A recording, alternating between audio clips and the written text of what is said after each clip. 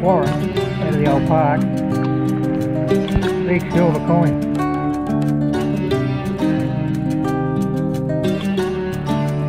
We're going to have a great day in here today in the old abandoned park and playground area.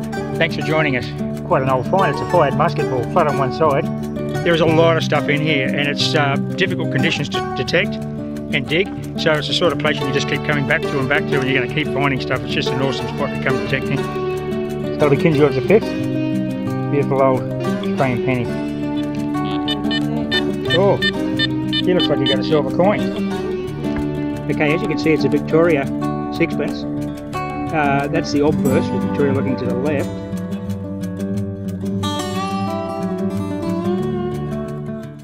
Okay, I haven't had anything for about 20 minutes, and Colleen just discovered something here. I've got no idea what it is. I don't know whether it's anything or not.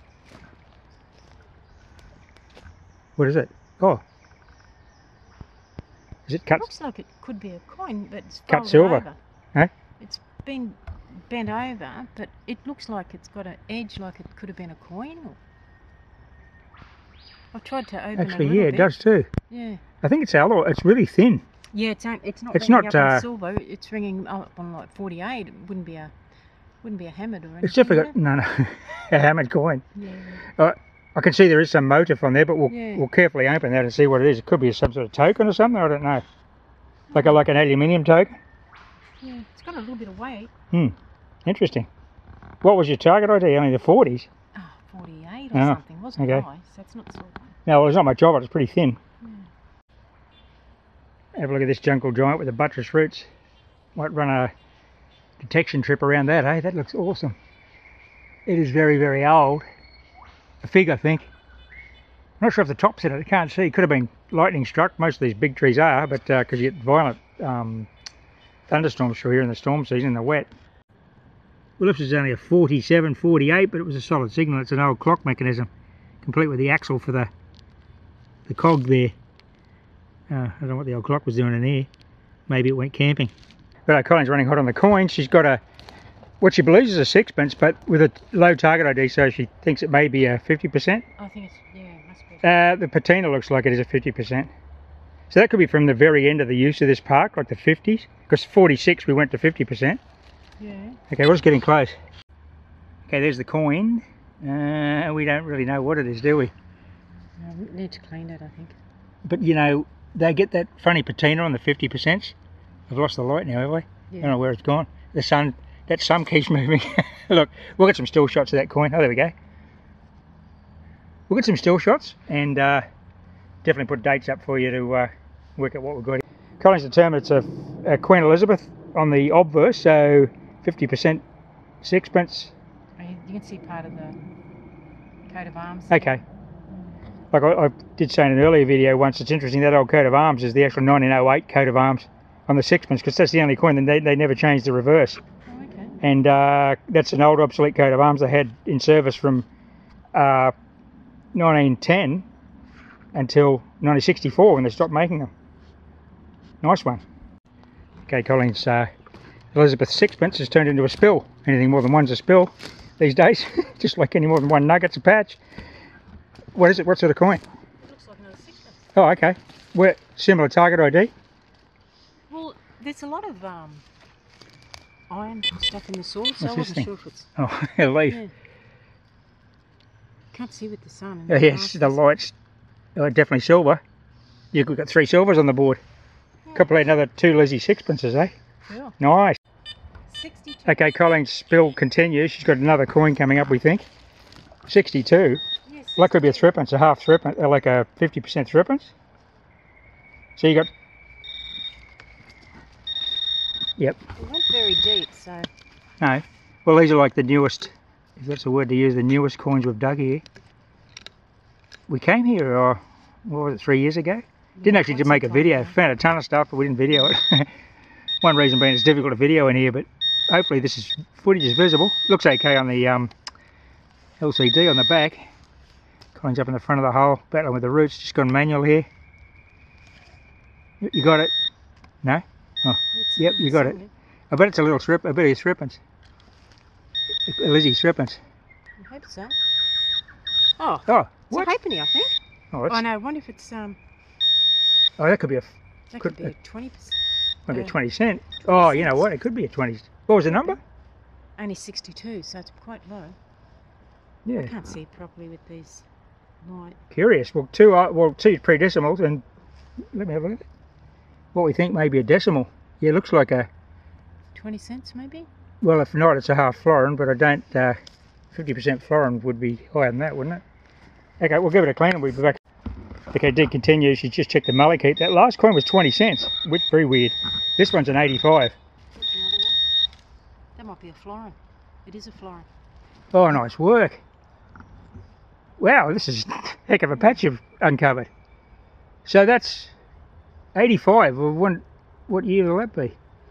85 could be a 50% florin, but that's a pretty high number. Like a sterling florin's usually in the 90s. Florin. What a ripper. Look, we'll get a picture of this little spill that she's just got. You're really kicking my bum suddenly. But there's more targets. I think there was another. I don't know what that 20 cent coin was doing in there, but of course. Yep, more coins. No, that's quite low. What number? 52. That could be a threepence. Of course, what happened was when we went decimal in 66, the equivalent value of the old pre-decimals went over to decimal, so a florin became 20 cents. A 20 cent coin, same size and weight. Sixpence was 5 cents. That could explain that 20 being in there, and they're all, if they're Lizzies, if the florins are Lizzie. Yep.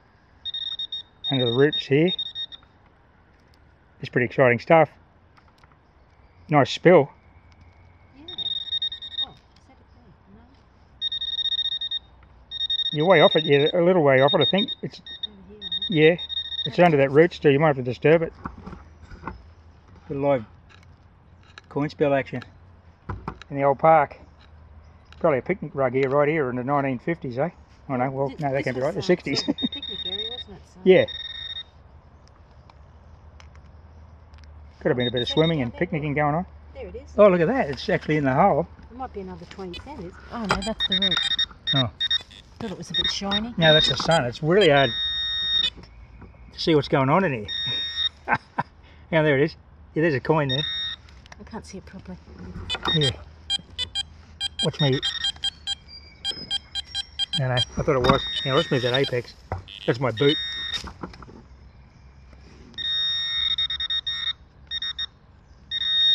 Yeah, it's right up in there. Bit of conservation happening there.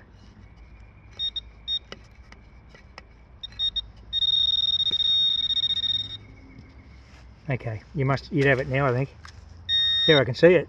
There, coin's there. There. Where? Oh yeah. There'll be another sixpence. I think so.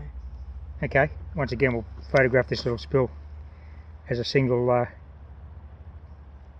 photo. Cool. Okay, I'm tempted to think there's more here. Let's check it. Actually, to my dismay, I think I just walked through here about 2 hours ago. Swung the coil the wrong way, obviously. This goes to show you. This place would be, you could detect this place forever and never find everything. You can hear that she's got her own audio on there on the apex. More coins. This is definitely a big pocket spill, this one. This is coming up as a 50 again, 52. Be another sixpence, eh? So, Or yeah, threepence. the 50% ones, so not, Yeah, not the really old. that's alright. Yeah. Better than digging a decimal spill. Better than digging nothing. Like me. No, we've had a great day in here actually. Conditions aren't that easy apart from the light issue. It is really humid in here and we're sweating and it's difficult to see in the camera. I don't know how it's working, but and mosquitoes are rampant. But we're just dealing with that for your viewing pleasure. We're going to retreat to the comfort of the ute shortly and go and get some lunch in town. It's a 20-minute drive from here. You've definitely moved it. Up in there. Yep. There it is. There it is. It looks like a 10 cents. Yeah, this is a weird spill, isn't it? Yeah. What was the number on that? 52. Could be a 10 cent or a shilling. A 50 shilling. They're all the same size. Yeah, I can't really see it though. There's a bit of sun over there to your left. Any hope of an ID? Too much dirt on it. Well, anyway, this is definitely a pocket spill. All these coins are rolled out at once, and they're all exactly on top of each other, aren't they? Yeah, virtually. Just in that one little patch. Yep. Check it with the apex. And it's not very deep, so it's not like No. 1800s or anything. Not like that Victorian silver you got, No, which was way down under a big old buttress or root. Yeah. So we'll just see if there's anything up, any signals left. No, just iron now. Yeah. Sure. Nice work. Congratulations. Thanks.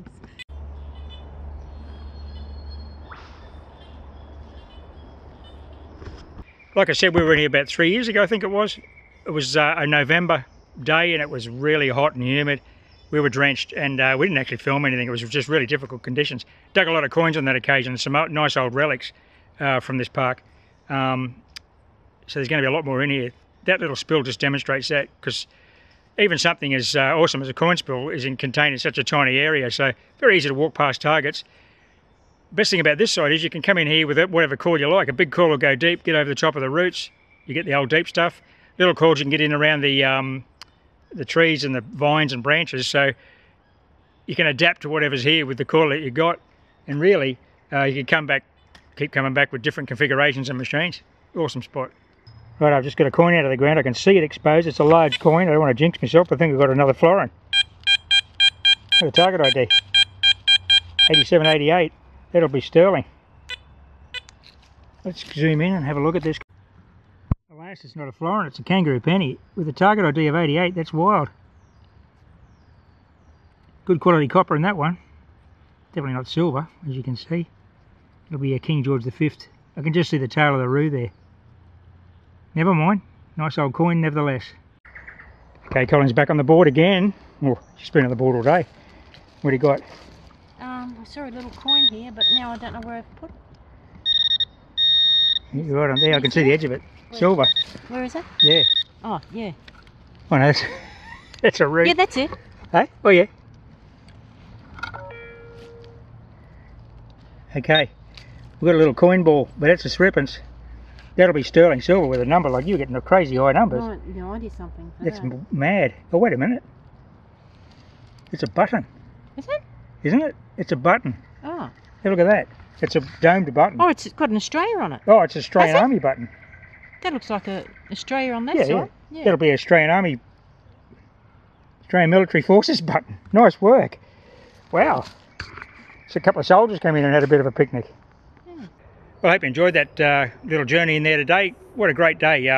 We got that big florin the other day in the rain and we thought we'll come back and try our hand at it again. Awesome coin spill Colleen got in that old Victorian sixpence. I got a few pennies and halfpennies to add to the pile, and top it off she got that lovely, probably World War II, could be World War I, Australian Military Forces tunic button. So thanks for watching everybody. Happy Fossicking. Bye for now.